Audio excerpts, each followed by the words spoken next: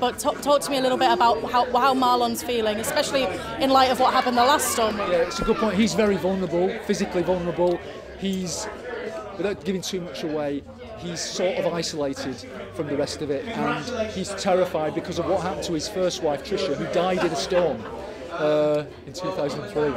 And he's very, very, you can imagine it's like this echo of the past has come back to haunt him. It's clever writing, actually, from that character's point of view, so it's great telly, you know. Honestly, it's objectively great telly.